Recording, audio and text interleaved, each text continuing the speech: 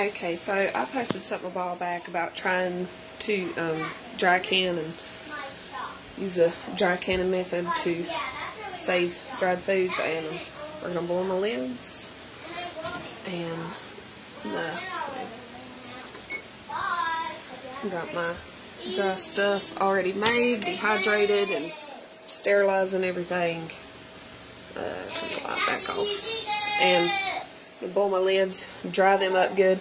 I am doing some with used rings and used lids, and lids that actually came on the jars, because I believe with the oxygen absorber method it should seal. So I'm going to do that batch that's in there, and I'm going to do this batch, and I will update. We'll see how this goes. So here's all the jars that I canned, dry canning with oxygen absorbers, some with just old lids and rings, and some with lids that came on the jars. And I'm happy to say that they all sealed up good.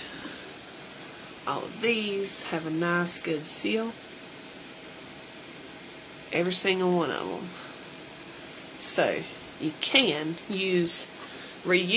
I just use lids that have a button though, because some, like these jars, the lids that come on them, they don't have like actual buttons. So I did use old lids off of jars to do these, but these I reuse these types of lids, so it works.